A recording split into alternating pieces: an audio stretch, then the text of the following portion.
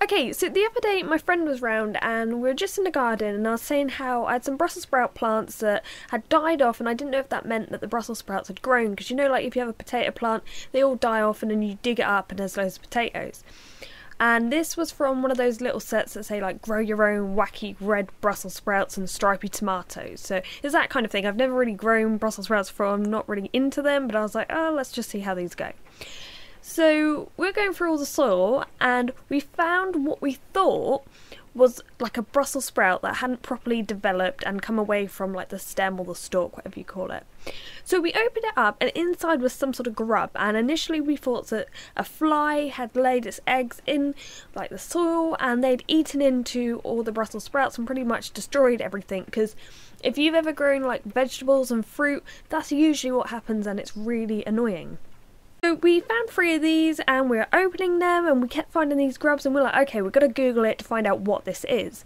Turned out they were leafcutter bees. Now, I love all kinds of animals and I'm really into our wildlife and everything, and I feel so dumb because I've never heard of these kind of bees. They're a solitary kind of bee, okay, so they don't live in the big hives. So we watched a few videos online and saw the bees actually making these little cocoon-like things, which I believe are known as cells. And they pretty much cut off leaves, bring them together, they stick them together with their saliva, and they make this perfectly circular shaped lid. It's just amazing when you actually look at these close up. So we found another one of these in the soil, and since we knew what it was now, we just left it as it was. And we felt so bad that we'd opened all the other 3, so we put them back in the original cells as well as we could. Like, some of them had been ripped open a bit by us because we're stupid, because we were just thinking it was maggots and ruined our vegetables, and we were like, what is this? So what we did was, if we could find some other leaves or parts of the original cell, we wrapped them back round and made them a little lid. I have this insect hotel that I got like a year or so ago, and it's actually never been used by insects, only arachnids like spiders have been making webs around them. So we popped the cells into the bamboo pieces, because I believe that a lot of leafcutter bees actually use bamboo when you have these sort of houses in your garden, and they can actually make a perfectly shaped cell, just fits in the bamboo.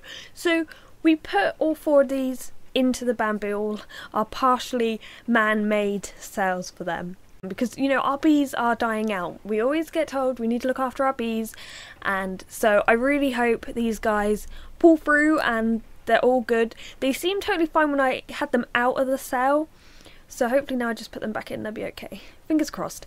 And a cute little thing I noticed when I was filming quite close up is one of them had like this little thing that could potentially be its stinger in the future. It's just this little thing dangling off. I hope it's a stinger, otherwise it's a male and we filmed the wrong thing right there. But anyway, yeah, so I kind of wanted to show you this because I thought they were so cool, and anyone else interested in like wildlife, animals and so on, they might be interested in this like I was. So yeah, I hope you found this video interesting and thank you for watching.